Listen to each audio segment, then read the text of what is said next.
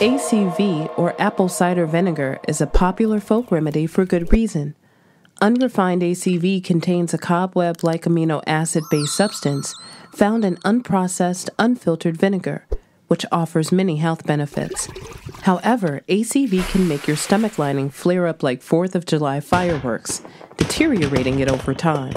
ACV's acid content can have a harsh effect on the mucous membranes of the skin in the mouth and throat. It can also cause detrimental effects to the stomach lining. It can even cause burns of the mouth, throat, and serious heartburn. The stomach lining degrades over time when people take ACV every day and can lead to the development of bad bacterial infections like H. pylori due to the overly acidic environment which is created.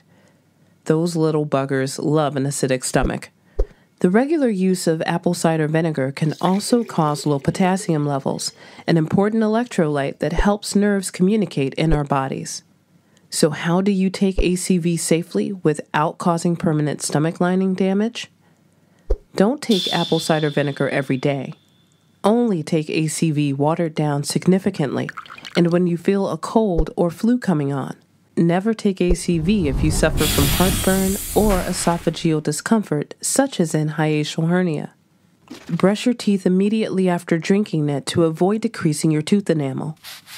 Concentrate on changing your body's pH by eating more alkaline foods, getting exercise, and staying physically fit. If you take ACV, make sure to supplement with potassium-rich foods like winter squash, white beans, or bananas. ACV can boost your health, but for certain conditions, it can make things worse. Know when to take it and when to skip it to stay in top shape.